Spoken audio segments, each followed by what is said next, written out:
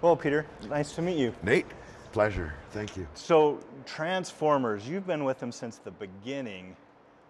What has it been like with Optimus Prime from the 80s? Now we're in 2014. Yeah. I was gone for quite a few years in between, I think it was from 86 to 2006, somewhere.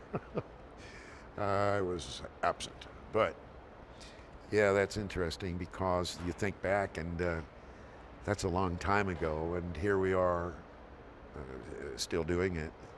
It's really kind of exciting, just the sheer thought of it, How did that happen? Yeah, well, so how much has it changed from the cartoons in the 80s now doing live action movies? Has it changed a lot for you?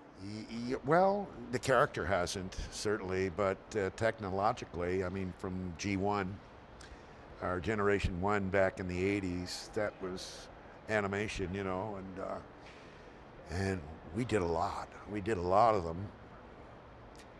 And then to come into the new conception of Transformers through Transformers Prime and on the Hub network, and then of course the Paramount huge features that just blow everything out of away. I mean, it's the technological advances, the animation and the ability to be able to see it, at will through, on a Blu-ray or a DVD or a CD or even on demand on television or digitally, getting it online. I mean, they never had that back in the 80s. What's surprising, though, Nate, is that the basic values of Transformers have not changed, It was a brilliant conception from the beginning. And despite the fact that changes have happened, and a lot of people, that grew up with it, don't like change. They don't like change, but the characters haven't changed really. Not who they are, what they are. For whether it's a truck or a different kind of truck, but that's what technological advances are. I mean, you can't do that with skin. Well, you can certainly, hammer a couple of fenders into a different thing.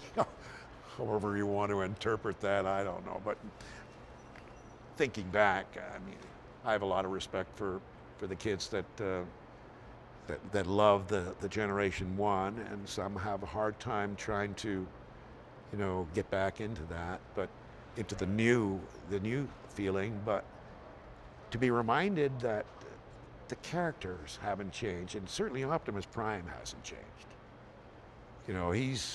He's bigger, and he does so many more things. Right. But his basic character hasn't changed.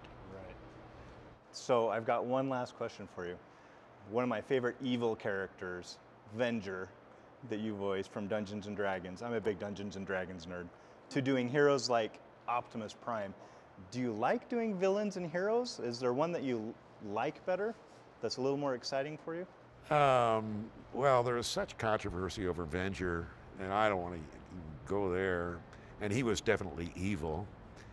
Well, yeah, sometimes it's fun to get outside and out of the box of that, and but I prefer to do something that's a little more rewarding on a human level, something that has more influence in a positive way, and I would put Optimus Prime at #1 for that. But did I enjoy doing the evil character? I suppose, because if I was going to do it, I was going to try to be as evil as I could.